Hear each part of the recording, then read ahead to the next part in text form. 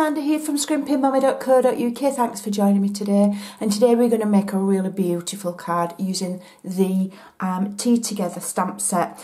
And with the stamp set you can get the tea time framelets. Now you can't buy these yet. These are free during celebration on a £90 order, so it's a level 2. However, you will be able to buy these come the annual catalogue because these are going to carry over.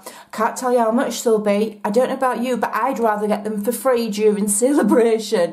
So you've got until the end of March to get hold of these for free. And it cuts out all of the pieces on this set, and like I say, it's carrying over, so it's going to be around for an awful long time. So get it while you can, while it's free.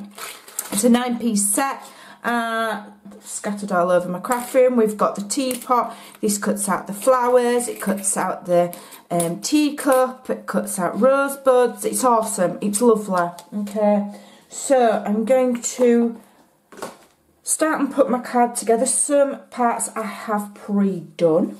Okay, so I'm using Coastal Cabana. I'll leave all the sizes over on my blog. It's just a standard C6 size. So check out Scrimpingmommy.co.uk for the sizes of everything. I just need to just wheel myself over and get my snail. So I've cut 2 pieces of cardstock, one for the front and one for inside. Don't need that. Okay, so I'm going to just layer that in. As I say, I'm going to leave all the measurements on my blog. It's quite a detailed card. So, and this one I have pre-embossed with this, which is the, is it called Tufted Textured Dynamics Embossing Folder. And I've just did it really gently on my lowest sandwich, just to give it a light embossing, and that is really lovely. So we're going to add that to our front of our card.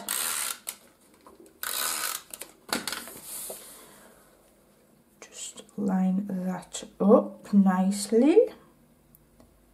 Okay, there we go. And so that's that ready. So now we want the decorative elements. Now I've pre-made this, which I'm going to stick on, and it is it's a table cover. So I've cut a piece of gingham gala, I think it's 3 3/4 by 2.5, and then I've just cut a decorative edge with my decorative lace edge thinlets. I have demonstrated them before, don't have them to hand. And then I've done this little table cover doily for over the top, and for that I've used my doily builder thinlet dies, and if you use these two in tandem it cuts out a lovely big doily. So I've chopped that in half, and I have attached it on there with glue, and that is my table cover. Okay, I'm doing a tea table, so I'm just going to attach that. I'm going to leave a small gap at the bottom, and we've got just a small increment either side as well. And that is our table. So now we need to set the table. So now we're going to get some stamping. So I'm using watercolour paper here, okay, because we're going to do some watercolouring. And I'm using mint macaron first of all, which is a slightly darker colour. And add that all to there. Plenty on. Okay, and then stamp that on there. Just give it a chance to adhere to the watercolour paper. Okay, so I can move that out of the way now. I'll just pop that there. And then I'm going to do the teacup. I'm going to do the teacup in Calypso Coral. I'm doing it all on the same piece of watercolour paper. I'm going to do all my artsy bit, and then I'm going to take it over to my Big Shot, and I'm going to cut it all out. So that's my Coastal Cabana. I mean Calypso Coral, I beg your pardon. Okay, for the teacup. Now I'm going to do one of the little flowers as well, which has disappeared. Where's it gone? Is it still inside the box? Here it is. Now I want this 2 colours, okay? So I'm going to mount it on my block, and because I don't want it all one colour, I want it two colours, and this is where I'm going to use my Stampin' Right markers. And for the leaf parts, I'm going to colour those with my, what colour am I using? Old Olive pen. And then for the flower part, I'm using Calypso Coral.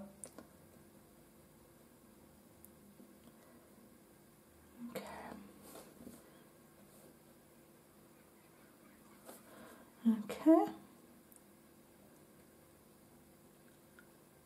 And then what we do is we just huff on it, like when you huff on your glasses when you're cleaning them, and stamp on the watercolour paper. And there we go. Okay, so now I'm going to start, and I'm going to watercolour these. So I just need a piece of scrap. I need my aqua painter. I'm using Coastal Cabana for the teapot. We'll start on the teapot. So Coastal Cabana. So what I'm going to do is I'm going to add some Coastal Cabana to a block, a clear block. Let me just close that. Okay. And I'm going to gently, just going to add a bit of water to there. Mix it around because I want it watery. Okay, I want it a lighter colour. There we go. And then I'm just going to gently watercolour all of this teapot. I'm going to do a little bit of shading and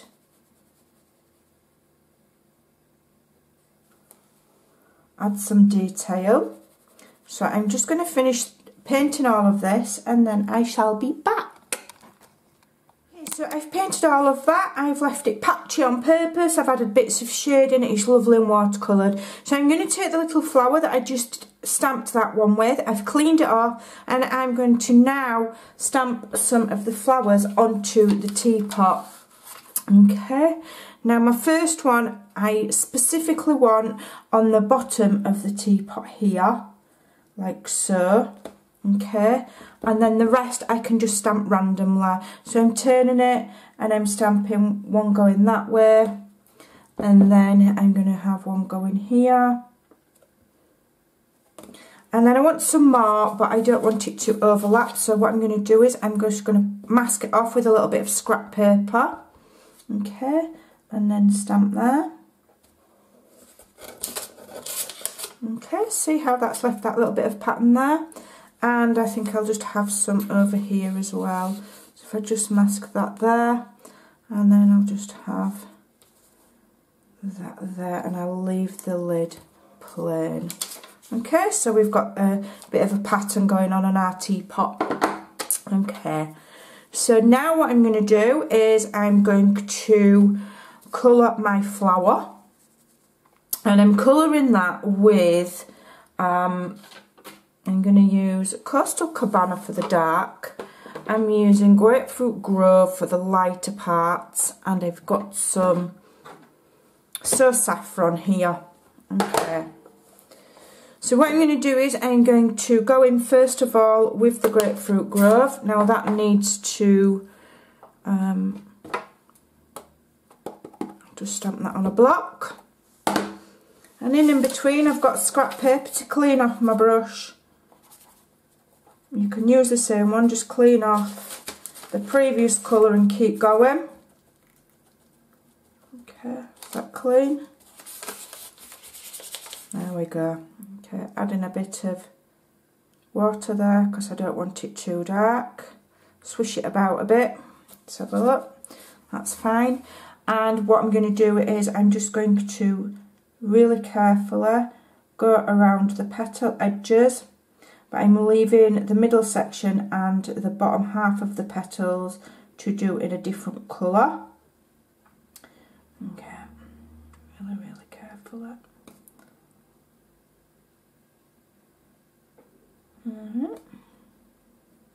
I hope you can see what I'm doing. Let me have a look at the viewer.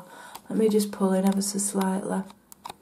so you can see what I'm doing. And I'm just going to do this one, and then I'll do the others. I'll pause the camera and I'll do the others. Right, so that's that bit done. And then we want some of the So Saffron. This is one of the older ink pads, so I can use the inside here. I can add a bit of water and give myself a little palette.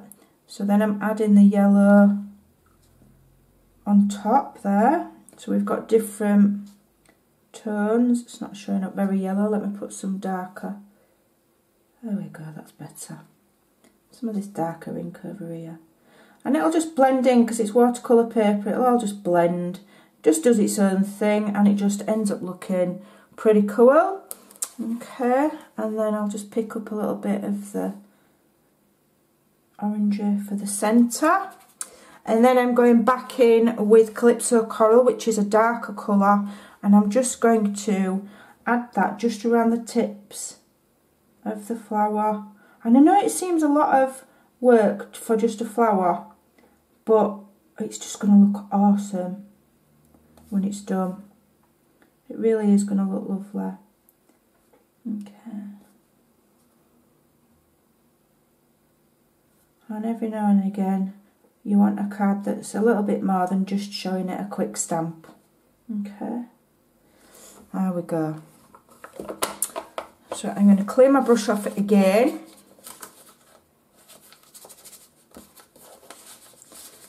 Could do with a little pot of water really, that would be just a bit quicker. And then I'm using my old olive, and this is another way you can use your Stampin' Right marker. So I've got my ink pads. On the old style I'm using the inside as a palette. On the new ones I'm using a block as my palette. And then here you can use the Stampin' Right markers as well. Just draw a little bit on a block, aqua paint it with a bit of water to water it down a right little bit, or have it as dark as you want, and then you can paint with it. Okay. So that is that flower, and then I will go and I will die cut that and die cut that. Now I'm going to colour, watercolour wash all of this. I will quickly pause the camera just to try and speed things up a little bit, and then I'll be back doing it the same principle as I've done the others. One moment. Finished all my watercolouring now. I've done a watercolour wash on the cup. I've done my two flowers. I've added different tones and colours, going from darker to lighter, and then I've used the So Saffron in the middle. Now, when you're using watercolour on watercolour paper, it can very easily bleed those lines because we've only stamped with water-based ink. We've not used Memento because I didn't want a black edge. So what you might find is you might need to go back in. I have with the flowers here and on the cup. I didn't need to on the teapot. And I've gone back in with the same colour Stampin' Right marker using the fine point. And I've just, if it's gone a bit blurry and I don't like it, I've just re-emphasised that lineage there. Okay? Right, so now I've got my flower, I've cleaned that stamp off, I've used it here, I've used it here, I've used it here, and I'm just going to use Calypso Coral, and I'm going to just stamp on the cup the same as I have the teapot, but I'm just going to stamp just the one in the middle because obviously, you know, we've got a smaller surface. Okay, so I've just got the one there. Right, so what I'm going to do now is I am going to go and die cut all of these on my die cut machine, and then we will put our card together. Right, so I've die cut everything, it all just pops out. Is that bit cut right? Yeah, I've got that little handle there. Let me just get my Stampin' Snips. I think I might have slipped an ever so tiny amount on my die cut there. That hasn't cut out as precise as I'd like. I've probably slipped, so I'm just going to trim that just a little bit there and in there in the handle. I probably should have added some washi tape, but I like everything done yesterday, so I haven't patience to start hunting washi tape down. So there you go. I'm going to just tidy that up so it's not so wonky. And I'll just trim that bit. Because that's a little bit of a fat border for me, I don't like it. There we go. And the teapot has cut out absolutely perfect. I'm really happy with that. And the little flowers just look absolutely delightful. I love them. So now I'm going to start and build my card. I'm going to use some dimensionals. And what I'm going to do, what my idea was, is I am going to add one of those flowers up on the teapot here, like so. So I'm layering up where I've stamped. I'm going over the top, okay, and then I'm going to add this one to the corner of the teapot. I don't know if I want it in the middle there, do I? That actually looks quite nice, doesn't it? I think we're going to do that. I think we'll have that. We'll replicate it. We'll do it the same. So we'll add that on a dimensional as well. And so we've mirror imaged the colours. There we've got the Coastal Cabana and the... what else did I use? Did I use Flirty Flamingo? I don't know. So those are those. And this was the original one that I did. Now, this is on watercolour paper. Okay. This is on just plain Whisper White. So you can use either. You're going to get, by the looks of it, you're going to get a better depth of colour using the watercolour paper, because it's going to absorb the ink better. It's up to you. You can do it with either. Just thought I'd share that with you. I'm still not happy with this. Let me just trim that down a wee bit more. It's bugging me because my die slipped. I don't want all of that white. I don't like it. There we go. That's better. So now we're going to set the tea table. This is going to be fun, isn't it? So let's have that on dimensionals for a start, and I think we'll just adhere the teapot straight on.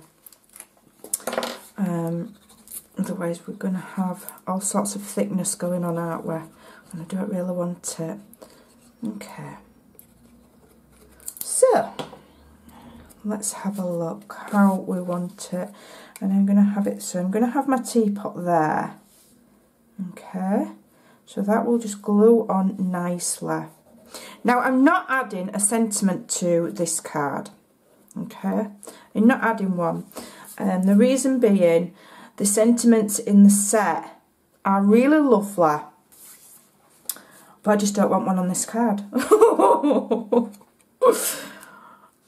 I think I might add it inside instead. Okay, so I'm putting my Cuppa just there. Do I want it there? I do. Okay. I've got a little bit of glue on there. I'll get that off with my glue eraser. But that is my tea table set. And it's all been hand done, hand watercoloured. So it's that little bit special. I'll just get that glue off with my glue eraser when it's dried.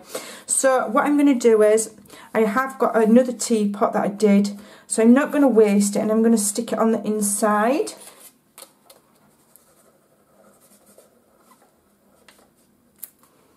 Okay. I'm going to stick that on the inside, there, like that.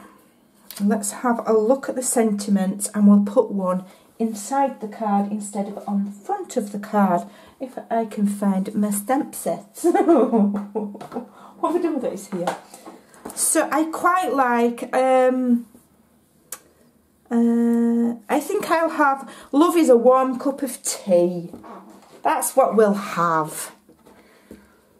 And then you could send that to anybody for any reason. You can change up those sentiments. It's no problem. Just trying to get that straight on my block. I'm going to use the, is that Grapefruit Grove? Let's have a look, see what that looks like. And I'm just seeing if I've got that straight. Love is a warm cup of tea. And what I'm going to do is, I'm actually going to just stamp it in the top corner, which sounds unusual, but I like that. And then you can write your message there.